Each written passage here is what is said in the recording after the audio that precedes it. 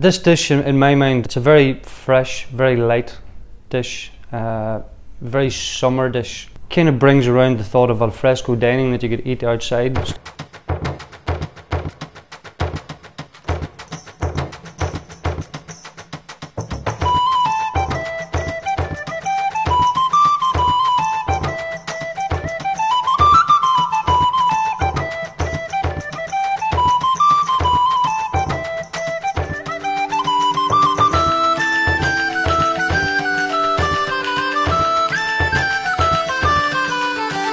Going to do a beetroot cure, like a Gravlax. We'd usually leave this for up to 3 days in the fridge, but you can eat it from after 24.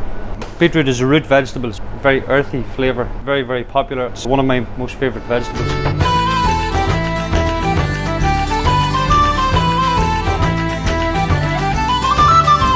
One more go on the machine just to bring the lime juice through the dressing, and that's us now ready to prepare our salmon.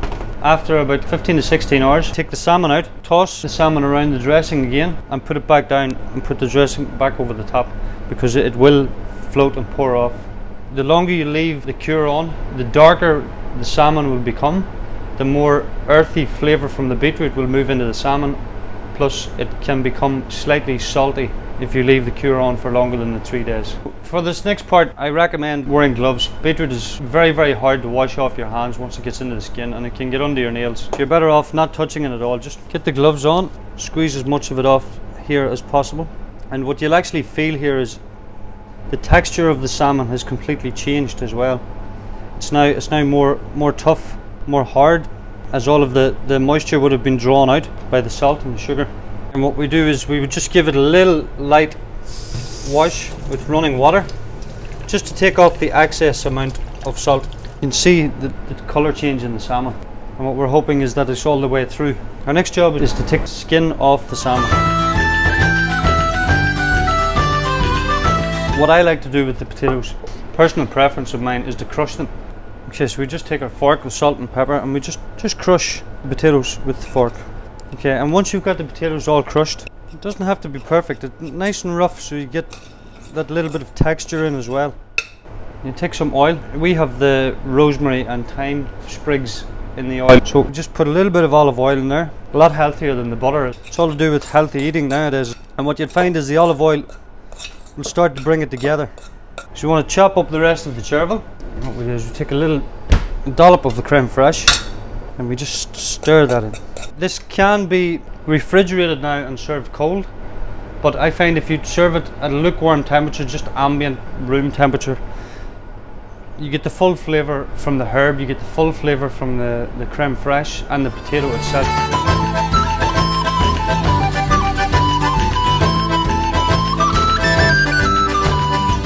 We're going to make it into a puree so that we can swipe it on our plate and give us the flavour and the colour that we desire on the plate to finish it off. Simple little swipe.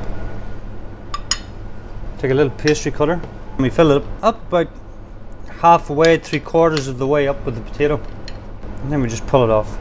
And that, folks, is what you're left with. You see that the beetroot has come through along the bottom line. It's filtered down through the top and all the way down through, and you're left with the middle part of the fish still here. It's entirely up to yourself what way you'd like to serve it. You can either cut this very, very thin and spread it out around the plate, but I like to keep it in one piece and serve it so that the customer can dice it up themselves and eat it, or take a larger bite instead of it being thin. And now for the salad, it's just a little mix of different types of cress. Just add it onto the top of the salad. Perfect accompaniment. Nice, beautiful slice of our homemade Guinness brown bread.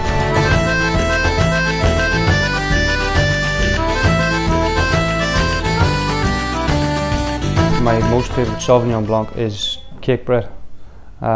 It's so light, so fresh, long lasting on the palate, very citrusy flavours. You get a big bang of pineapple there as well. So it's a very, very popular wine here as well with us. They both work very well together, the avocado and the lime with the freshness of the wine. You have the earthy feel from the beetroot going through the salmon, which it gives you a very earthy feel. And also, whenever you first taste and open a bottle of Cakebread Cellars Sauvignon Blanc, you almost get that minerally flavour to the wine as well. So it kind of balances and works well with the wine. I can still smell the vineyard off that. Ely is now 10 years old. Eric and Michelle Robson founded the business, the heart of Dublin. So that evolved into now 3 restaurants in Dublin.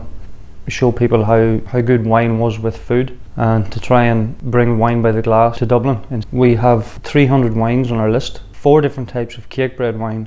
We've also been awarded recently by Food and Wine magazine first for wine experience in Ireland.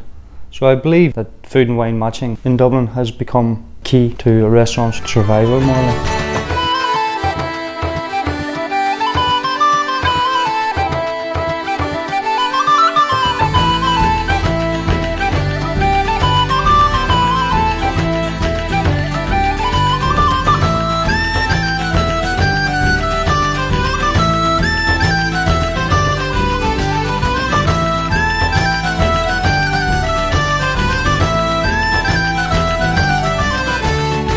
When you're picking a beetroot, always pick one that's good and firm, that's not too soft, not too hard. The skin is completely intact all the way around, so that you don't lose colour whenever you're cooking. So the best way to cook a beetroot is to boil it with the skin on. Then once it's cooked, you take it out, let it cool, and with a wet cloth or a pair of rubber gloves, just slide the skin off. And just treat it like a potato whenever you're finished with it. Whenever we pick off the herbs, instead of throwing the sprigs out, if you put them in a little bit of oil in a little jar in your dry store or your pantry or whatever, the flavour comes out from the sprig, goes into the oil, and it also gives a great aroma. So we usually do this in the kitchen with most of the oils for the cooking and the dressings and different things. It adds a little different dimension to the food.